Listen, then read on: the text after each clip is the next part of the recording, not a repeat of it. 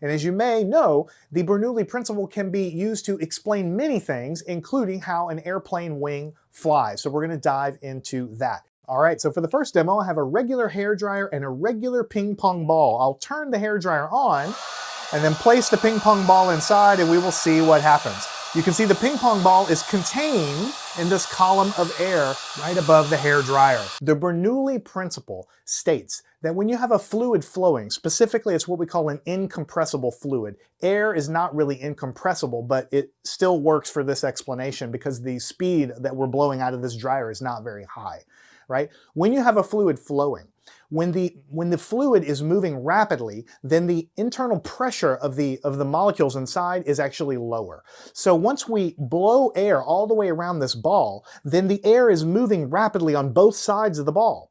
And because it's moving rapidly, there's low pressure where the air is moving.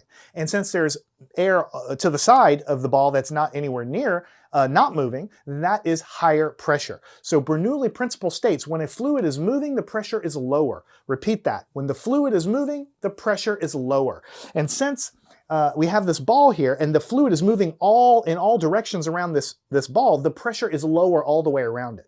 So because the pressure is lower, the outside pressure, which is higher, is pushing in to the ball on all dimensions. Turn it back on.